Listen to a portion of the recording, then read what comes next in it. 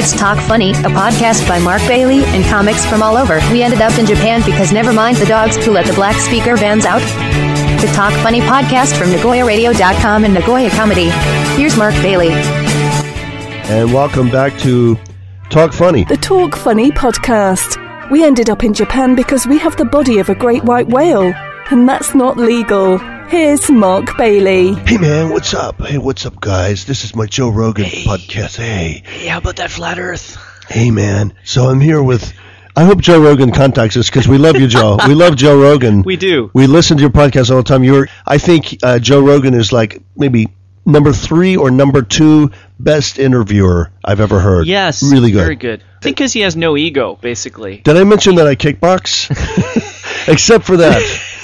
MMA? Yeah. Anyone, but he said it on his podcast himself. He said I don't care if people don't want to listen to MMA stuff, they'll listen to the other stuff. So he just talks about whatever he's interested in, and it shows. And he's got fans on the MMA side. He's got fans who like his talks with comedians. He's got also the other just authors, and yeah, it's an interesting podcast. Don't turn this one off, but you can find Joe Rogan. It's called The Joe Rogan Show.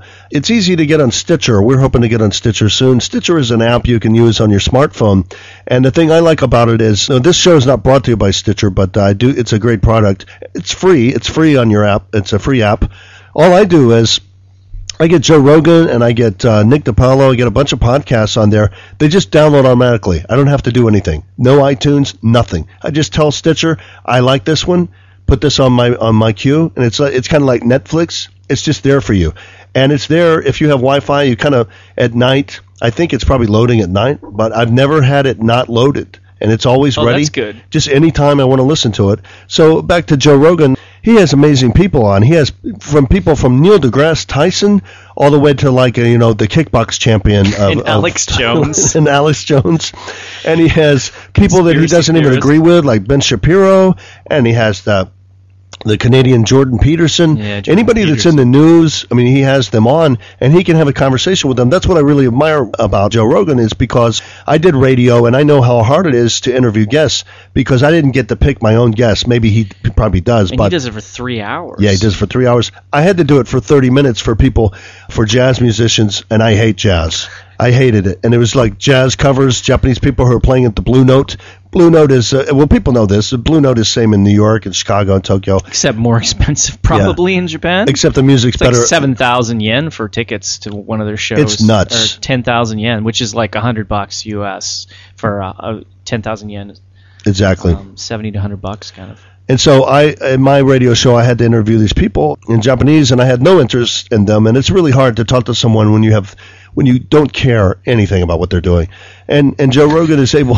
So I know how hard that is. And 3 hours is amazing. Pretending to care with Mark Bailey. So Joe would have, he has people on, and he can talk to them about anything. And so my ranking of the interviewers, believe it or not, Larry King was number 1. He was the best. And people always say, well, you always ask the same questions. Larry King said that he is listening with the ears of the audience. I used to come on after him. He was a recorded show at my station.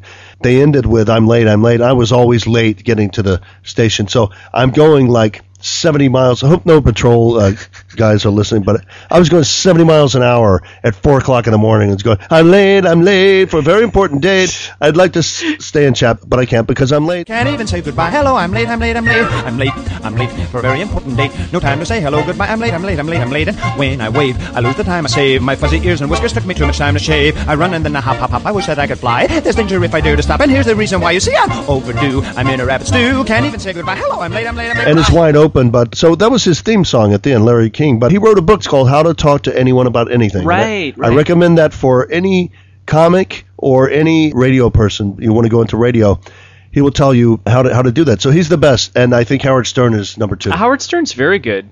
Howard Stern is. He said he has boringdar. He has boringness meter in his head, and he said, I talked to a guest for like 4 seconds, and if I'm getting bored, I know that the listener is about ready to click off. Getting bored. So that's why he changes. That's why he's always talking about undergarments and stuff. Yeah, he's trying to change. And now let's call one of our fans, and then let's discuss undergarments. So let's get Howard Stern to talk to you, and don't let him get on the undergarments thing. And then when you talk to Joe Rogan, don't mention anything about, man, I'm beat. You know who got beat? You know who got beat? Yeah, what do you think about that fight? Conor McGregor, man. Conor McGregor. Man, these I had these new new ground and pound, baby, ground and pound. These new sunglasses, man. I got these, and they're really cool. They come in a box. Oh, you like the box? You box? Mayweather, what do you think? It's like the Niagara Falls, the old skit from vaudeville. It's like, whatever you do, don't say Niagara Falls. Oh, right. So where'd you go? Niagara Falls.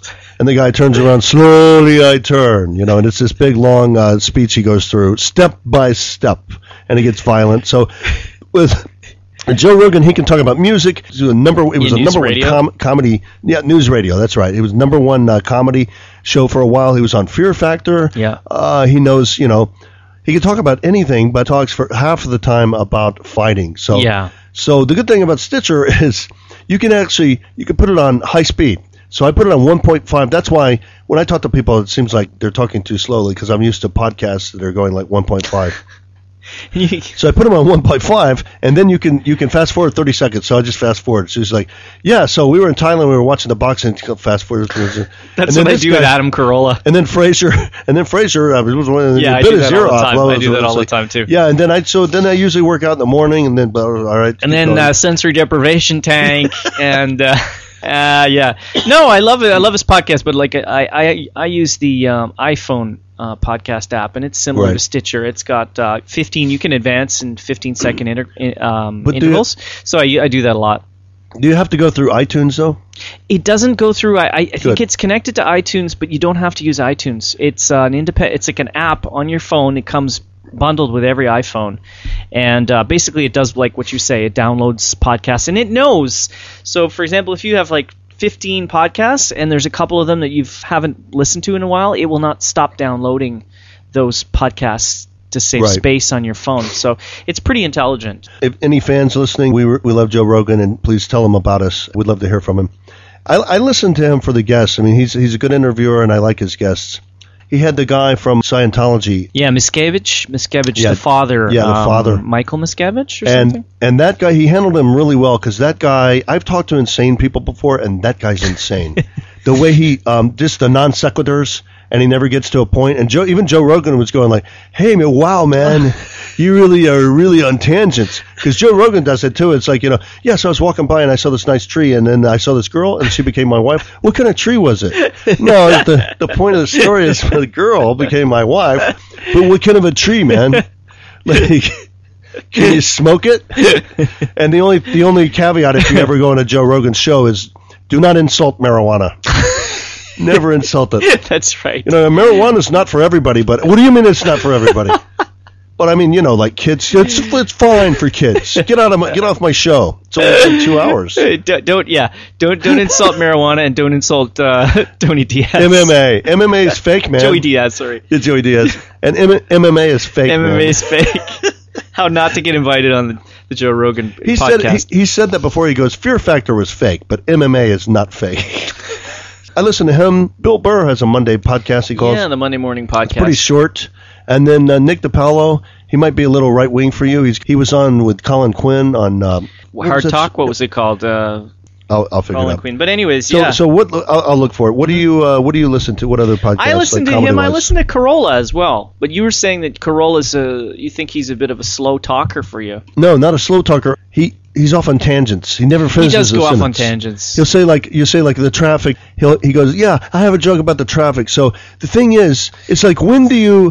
I mean, like, who ever said like when for example, when you go like, so anyway, my daughter, and then she has this dog, and then it's like, and he's saying, and he has this dog, and it's like, at what point do you say, we're not going to have another dog? Yeah. That's what I wanted to say about the traffic. What I always found was funny was that he would just be so like flip with his callers. Like if you just hang up on people, if someone's bothering him or doesn't like it, he just not mince words. He'd just hang up on the guy or whatever. Ann Coulter called in one time, and that was. Oh right, that's famous. She goes, "Well, your producer gave me the wrong phone number, and then now I'm running out of time, and now I'm stuck in traffic because of your producer." And he goes, "Okay, bye." Yeah. He yelled at her. He yelled at her too. So it is If you Tough could- Crowd. That's it, Tough Tough Crowd Crowd, with Tough Colin Crowd. Quinn. That was the name of it, and that was on the air for I think it was in the early 2000s, pretty much. It was pretty cool. It was kind of like Bill Maher's show. Yeah. I liked it. It had both sides. They had some really cool guys on there. They had Greg Giraldo, the late Giraldo is great. great Greg It's a Giraldo, and Patrice O'Neill Patrice as well. O'Neill, He was also late, amazing. late great. They had some amazing people on there, and Colin Quinn was able to. He and Dennis Leary. Dennis Leary was on there a lot. Yeah. Yeah, they both were able. They were kind of the first anti-PC guys that would say stuff that like the Hollywood guys would go like, "Oh, wait a minute, you can't say that," because they never got on. They didn't get on Saturday Night Live a lot because you really kind of had to be in the crowd and you had to make jokes that the producer Lorne Michaels wanted, and Lorne Michaels would play video snippets of comedians and their audition tapes, and if his mom didn't like it, she'd go like, "I don't like that one. He talks dirty. I don't like him." Yeah, his mom would go, Wow. Ixnay on Doesn't matter. To get to Lorne, you got to go. Yeah, I through don't his like that. mom. I don't like that Gentile. He's not funny. I don't like the way he looks. I wish they would do that. I wish they would do that with the guests. Yeah. So and then so Bill Burr's good. Gilbert Gottfried has a podcast. Oh, really? Which is amazing. But Does he do it in the voice, or does he do his regular voice? Well, the fact that he has a regular voice is a secret. You didn't hear it from me. Oh. He always does the voice, the real voice. His. Let's roll back to tape. Get Yeah. out the scissors. So cut that out. I've heard his real voice, and you only hear it like if he leaves a message for you or something. And Howard Stern has heard it, but his real voice is kind of like, "Hey, it's Gilbert. Yeah, I forgot my keys." It kind of sounds like Michael Jackson. Sorry, Gilbert. But he's like, "Hey, I forgot my keys, eh?" I can't do the. I used to be able to do Gilbert Gottfried. It'll come to me in a minute, but it's like That's tough. That's a very hard voice to do as well. And he's got to like. It's kind of like visualizing there's something in your behind that's crawling up, like He would- Affleck. I'll have it if I can Right? hear it. If I can hear a snippet of it, I can do it. He has a sidekick on for his podcast, and they generally talk about old TV shows and obscure movies. Oh, Like It's a Mad World. He had Adam West on before Adam. yeah, late he great- passed away yeah. recently, huh? He had Dick Van Dyke on. Dick Van Dyke. Wow, Amazing stories. he's married to like a woman who's like a third of his age or something. Isn't he married to like some 33-year-old woman or something? And he's like 90 now. Yeah, I have a really good joke that I can't use because it's a clean show. But I guess she likes his first name. Clean show, people. This is a clean You have show. to figure it out. Yeah, no, he's got his wife is like insanely young. But anyways, good for him. Nothing wrong with that. Nothing wrong with that at all. Gilbert Gottfried, they have these quizzes on obscure movies. Let me see if I can get a bit of his voice. People don't know Gilbert Gottfried. I stayed as an old friend, and they were able to communicate. And then the door. And then they were able to communicate. That's why he gets the big bucks. And you don't. Affleck. You can't say Affleck enough. But the thing, if you notice, when he's on, it's like he can't talk and keep his eyes open at the same time. Yeah, So he's got to always squint. squinting his eyes. So that's one I listen to. Gilbert Gottfried's something like amazing podcast.